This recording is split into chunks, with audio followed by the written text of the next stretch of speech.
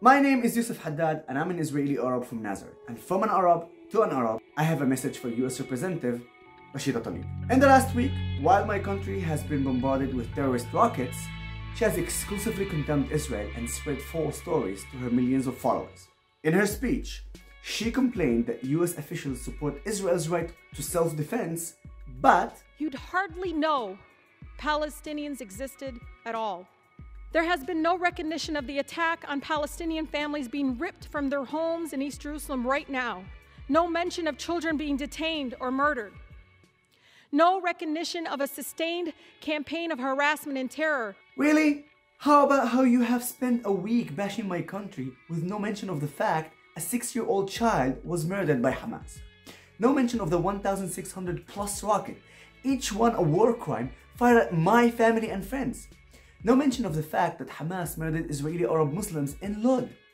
No mention of the fact that Palestinians started a violent riot at Al-Aqsa, which is why police were forced to involve in the first place.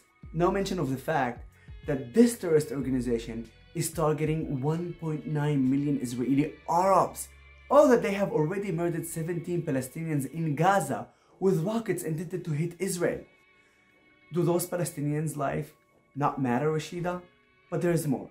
How would you feel it if you lived in Gaza, where your power and water might be out for days or weeks at a time? Oh, I'm so glad you mentioned that, because this week it was Hamas who knocked out electricity for 250 Palestinians with a rocket, something they've done many times before. Then again, none of this really surprising, since it's all about you. You're hijacking the black struggle in America to make it about yourself. But Arabs in Israel and Palestine have nothing to do with America's history of racism. Raשידה, I'm telling you, as an Arab Israeli on the ground, your words contribute to division and violence in my country, where you don't have to live with the consequences. Represent your people.